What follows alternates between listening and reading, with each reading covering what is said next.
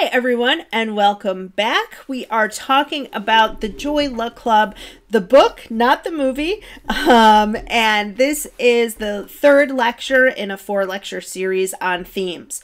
So lecture 1, I looked at the structure and some of the characters in the book.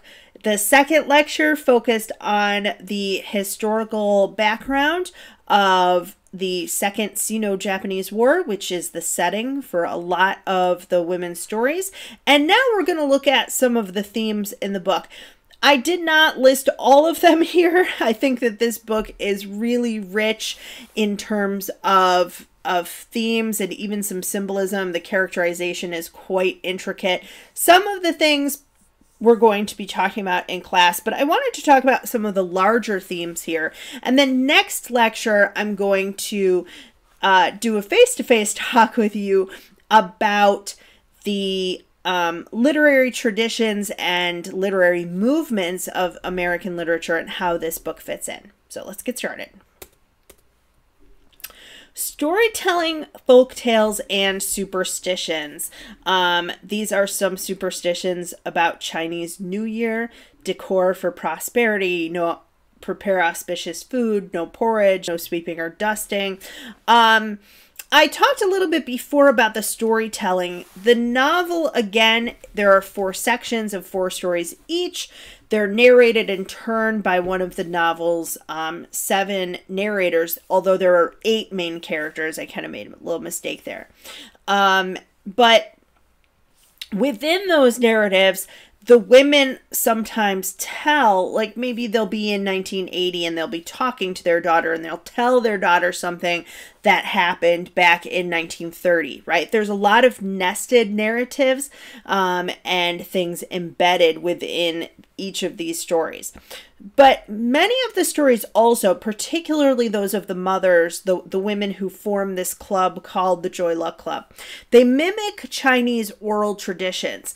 They really are trying not just to convey their experiences, but they're trying to convey Chinese culture to these daughters who have really, they're completely, or at least partially, they're in their mother's eyes, they're completely Americanized. So they weave together folk tales, sometimes superstitions. In one scene, we have a mother saying to her daughter that she hasn't eaten all her rice noodles, and that's going to show the kind of husband she's going to marry. Those types of things are woven throughout the story. Storytelling is the way in which the mothers convey their experiences, but again, also the wisdom to their daughters.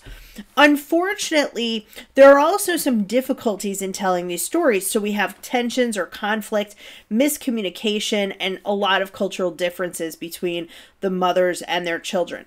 How can a 30-year-old woman in 1989 understand why her grandmother would have entered into a polygamous marriage where she was a 4th wife, right?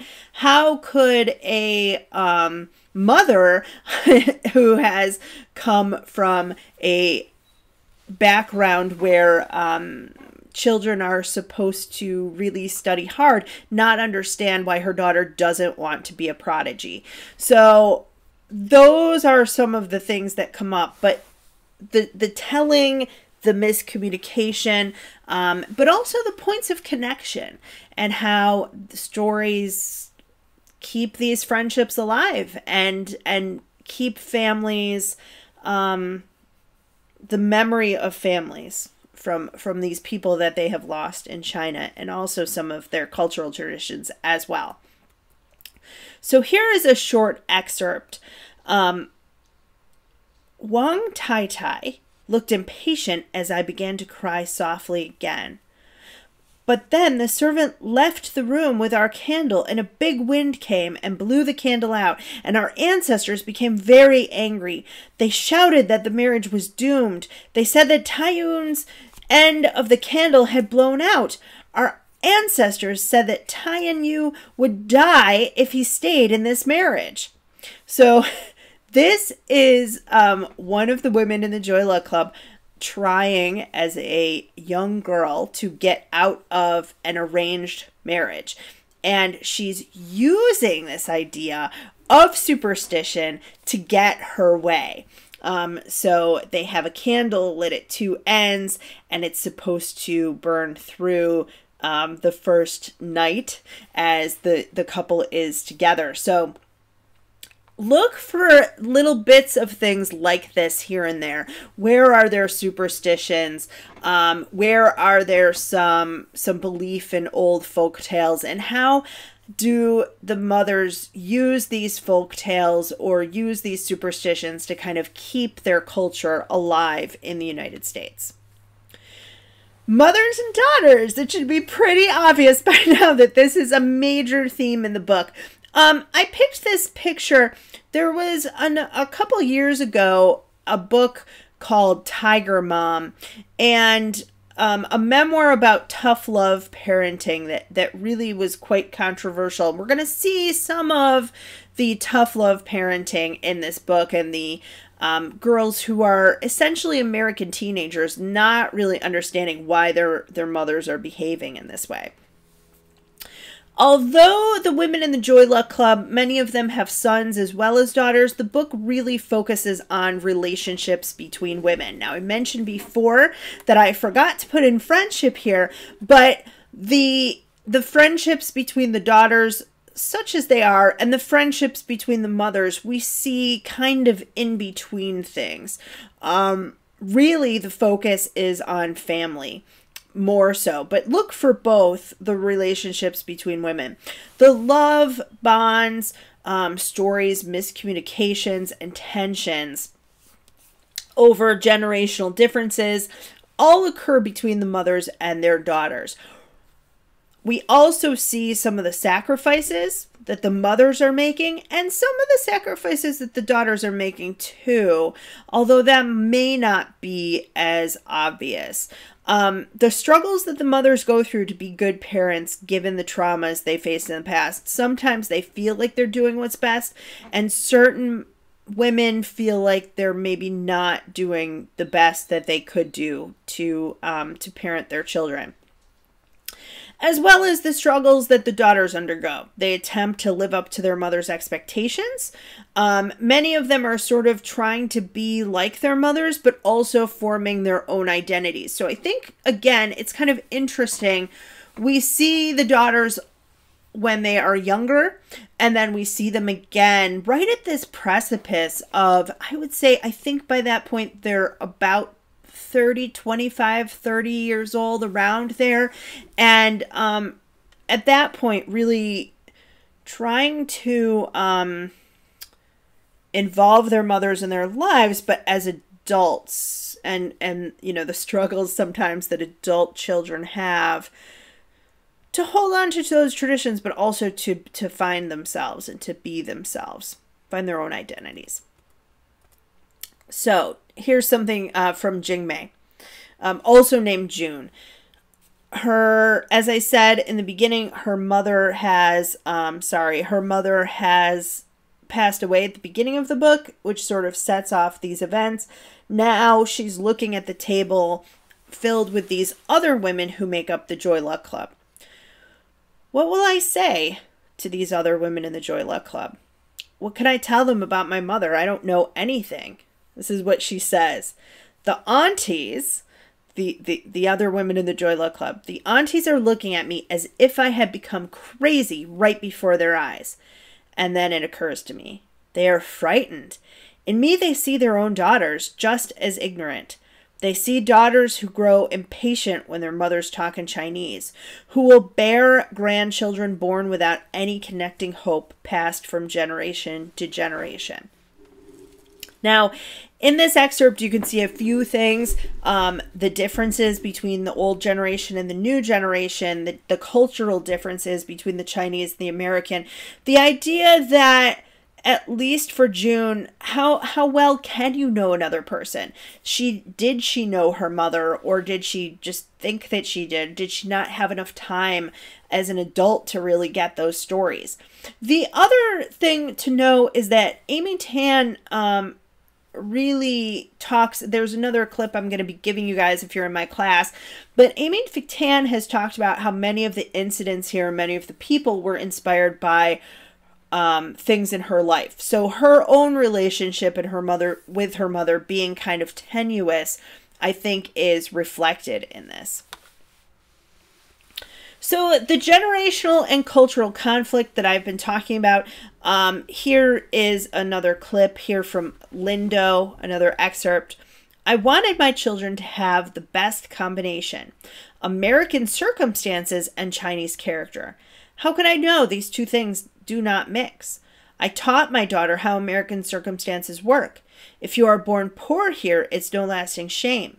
In America, nobody says you have to keep the circumstances somebody gives you. She learned these things, but I couldn't tell her about Chinese character. How to not show your own thoughts, to put your feelings behind your face so you can take advantage of hidden opportunities. Why Chinese thinking is best.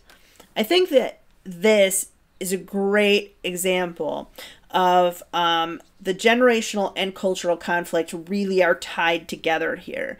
And she's tried to teach her daughter about the advantages of being an American, but she feels like she has possibly failed her in teaching her about the advantages to being Chinese, and that maybe her daughter doesn't fully appreciate that. That really is the fear for a lot of these women. As I told you in the second lecture in the historical background, when the Sino-Japanese War occurred, many people, millions of people, were displaced from their homes. There was flooding due to intentionally breaking dams. They were driven out by the Japanese. Later on, some of them were driven out by the communists. And the women here, the older women, the women of the Joy Luck Club, have undergone immense trauma. Also in in Chinese culture, home and family and place was quite important, and they've lost that. And if they had come here willingly, it might have been different. But really coming to the United States under those types of circumstances made them probably want to grasp onto that culture even more. And yet their daughters really don't fully understand that, and therefore their mothers feel like they're not as valued. Their history, their traditions, and really their lives, you know, they don't feel as valued as people because this is such a big part of their identity. Marriage is another theme here, but really I've gone back and fixed it. Marriage and gender roles is really what I wanted to have. We have that is a Chinese wedding from 1940s, after these conflicts took place, most likely, or possibly before. At any rate, what we have in a number of these stories are the gender roles and expectations placed upon the women. And it's interesting to see what the expectations are for the mothers when they are living in China, and sometimes their mothers as well, so the grandmothers of the stories, and also how those change for some of the women when they come to the United States, what their expectations are, what their gender roles are, in terms of who they marry and how they are treated. But to be honest with you, the men, for the most part, are in the background. They play a part in some of the stories, but they're not central. They're not at the center of this book. At the center of this book really are these women and their relationships with each other as friends, as parents, with the grandparents. A lot of times the mothers, again, are talked about, not so much the fathers. So we do, though, have a lot of interesting looks at people's marriages, and here is one of them. This is from Lena. I was mad at Harold, and he was exasperated with me. This morning, before we picked my mother up, he said, "You should pay for the exterminators, because Miragway is your cat, so they're your fleas. It's only fair." None of our friends could ever believe we fight over something as stupid as fleas. But they also would never believe that our problems are much, much deeper than that. So deep, I don't even know where the bottom is. And now that my mother is here, we have to pretend that nothing is the matter. So there are, just as there are questions about how well can a daughter know her mother, how well can a mother know her daughter, there are also questions about what actually goes on in a marriage and how can anybody really fully understand a relationship between two people. And there's a lot here with Lena. Harold is the head of the company that it was originally her idea. They have their finances separate. He believes that that's equal. She believes it's not a partnership, but she's not really expressing that to him. So there's quite a bit in terms of the roles of women in a marriage and what makes a happy marriage. And again, that larger idea of family, what makes a good family and what makes a happy family. Immigration and identity. Again, these women have come to the United States from China during this very difficult point in time. But it also affects their daughters, and there's a lot of identity in terms of Chinese culture that sometimes the daughters don't understand, but other times outsiders don't fully understand it either. And I think we're invited in as readers, if this is not your culture, you're invited in to kind of have an understanding of what these people's lives are like. So diversity being quite important in American literature at this time. So here is Rick, and we have Waverly talking about Rich. They are having dinner with her family. When I offered Rich a fork, he insisted on using the slippery ivory chopsticks. He held them splayed like knock-kneed legs of an ostrich while picking up a large chunk of sauce-coated eggplant. Halfway between his plate and his open mouth, the chunk fell on his crisp white shirt and slid into his crotch. And then he helped himself to big portions of the shrimp and snow peas, not realizing he should have taken only a polite spoonful until everybody had a morsel. So I like this scene a little bit lighter look at the experience of someone else entering this world and really having no clue what the rules are. Waverly, being a second generation Chinese American, has grown up with these rules, so she kind of straddles in between the Chinese traditions and the American traditions, but is embarrassed for Rich, her boyfriend, here as he has dinner with the family in the completely wrong way, and she's just hoping that he'll be accepted and that everything will be all right. So the idea of identity, who each of these women are, how they become the way that they are, either through immigrating or from being children of immigrants, is really a key piece to this story. And I think that this is a nice lighter moment. There are darker moments or more dramatic moments as well. But that's the other thing, too. This book, in terms of tone, because it has so many different stories, you really get the full run of emotions. So this is just kind of a nice little piece here. So things to consider while you read. There's our author, Amy Tan, as she looks today. Consider these perspectives, as I just was talking about, of each one of the women. The daughters might see their mothers in one light as harsh or distant, but they also don't really have a full grasp of what their mothers went through, or how their mothers view the situations that they're describing.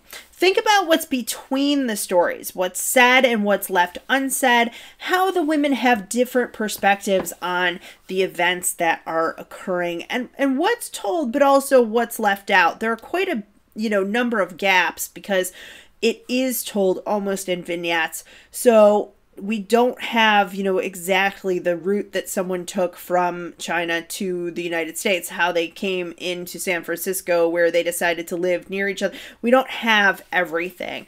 There are some gaps, but I think what's told is what's important. And also, how the author weaves the themes together. I hope you got this while I'm talking, but it's not just like one section is about mothers and here's another chapter and the focus of that is storytelling and another chapter is about generational issues. The book is a lot more intricate than that. And as the stories are embedded and nested together, the themes really are woven together as well. So how do these themes of generational clashes, immigration, identity, motherhood, family, gender roles, how do they really interact and relate to each other? What I mean by that is, for example, one of the daughters is going through a divorce. Her mother's perspective on that, of what the gender roles are in this relationship, what she hopes that they could be, how the marriage might be fixed, the expectations that her parents had for her when she was married, right? You can see just in that one example, there's more than one thing going on. So I hope that you enjoy this book. It is a great read. It is, to me, it's fascinating. I love the structure, and because of the way it's structured, it's not boring. If you don't like one character, you might like the next and the next chapter. So next time, the final lecture, again, I'm going to be talking about some of the literary movements and how this book fits in. And that is it. I can't wait to see your thoughts about this book. I'm excited to share it with you. Thanks, everybody.